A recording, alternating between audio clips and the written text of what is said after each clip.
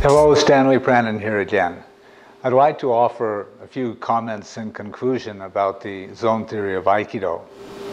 You know, I never thought I would find myself in the position of wanting to offer some kind of a technical material on Aikido.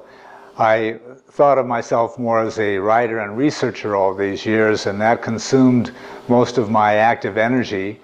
And I just pursued my training on my own with a small group of students here out of my home.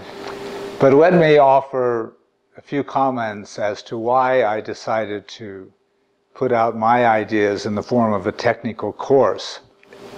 I have opportunities to get exposed to many viewpoints and methods of practice of Aikido, both through my online activities and also through some occasional traveling into different parts of the Aikido world. I've seen many different styles of Aikido. As I mentioned, I saw that it's very common for practitioners to resort to physical strength, which I think is a dead-end street. But also, all in all, I found that Aikido as a general trend has tended to go away, deviate from the course of the founder's ideas in terms of the philosophy of the art and also in a technical sense. You know, you'll read about O-sensei in his final years and you see that his explanations were almost non-existent. He would just demonstrate a technique very quickly, several times, and then have the students practice.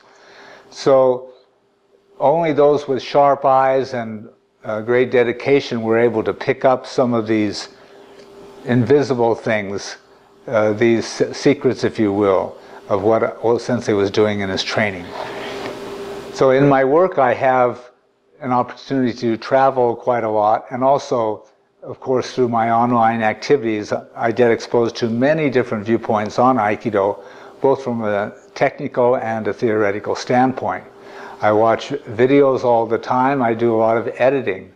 In fact, my editing of videos has proven one of the most interesting ways of understanding some of the weaknesses of Aikido technique. As those of you know, if you've ever edited a video, you have control over frame by frame. You can step through a technique, for example, that takes a second and a half and go through 50 or 60 images, and you can stop at any point you want. Well, sometimes I'm dealing with some of the top teachers in the world or advanced students with many years of training, and I'll go through a throw and I'll see if the teacher or the person throwing has been able to successfully unbalance his partner. I'll see also instances of whether someone has unbalanced their uke, but uke has been brought to another position where his balance has been returned to him. So from a martial arts standpoint, it's not very persuasive to me. I think that techniques should be done very quickly. Uke's balance should always be taken, and there should be economy of movement, where you have as little interaction as possible or necessary to accomplish the goal, which is bringing your partner under control and arresting the violent attitude, if it were a real situation. You know, I've missed O-sensei by 2 months. I arrived in Japan for the first time 2 months to the day after he passed away. In fact, I arrived the day that his wife died, exact day. But because of the nature of my work and the length of time I've spent on this research, I feel in some very fundamental sense that O-sensei was one of my very important, if not the most important teacher. We think of him, as I mentioned before, as just showing techniques very quickly, but in his own element, in his own dojo in Iwama after the war, he would teach with great precision, because otherwise someone like Saito Sensei, who is just a country lad, could never have mastered this vast curriculum. Where did all these techniques come from if it were not from O-sensei himself?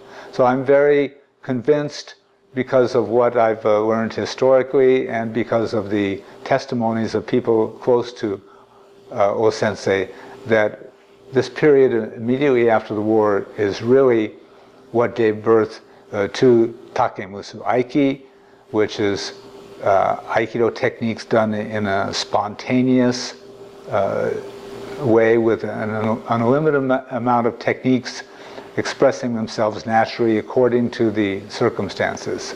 I also, in seeing many of these demonstrations of Aikido and attending seminars, watching people perform the art, there's many great teachers out there. There are many great students, there really are. But there are a lot of people who are well known who approach Aikido in a way that I don't really consider martial. I don't see what the Japanese would call ikioi, which is like vigor or spirit or energy in their techniques. And this is not to say that they cannot execute effective technique, but it's not displayed that way usually. And therefore people who are not familiar with Aikido, who are not practicing the art, don't take the art seriously as a martial art per se, or an effective self-defense art.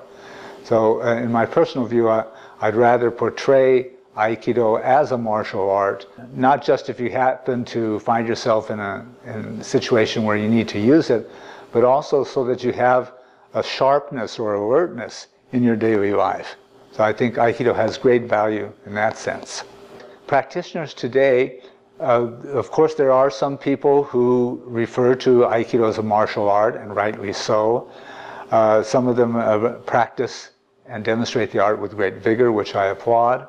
Others may refer to Aikido as a martial art, but when you look at what they're doing, you don't get the impression that it's very martial, or that it would be effective in any sense against a determined attacker.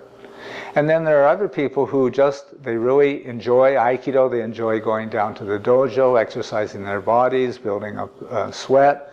They enjoy the camaraderie of the dojo, the social environment, and they don't really care one way or the other if Aikido is effective as a technique, potentially, because that's not why they're there. They're there to have a good time, they're there to get some exercise, and to make and interact with their friends.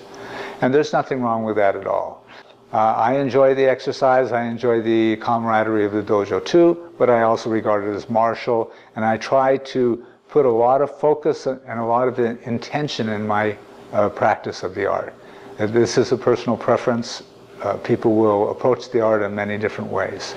So finally, I'd like to thank all of you who have watched these videos, and I hope you find something of value in them.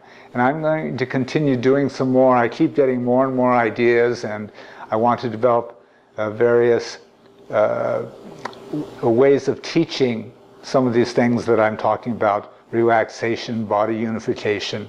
That's kind of the next phase I see this going in.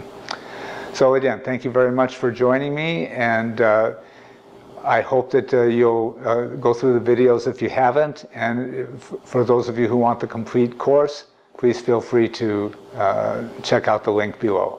Thanks so much.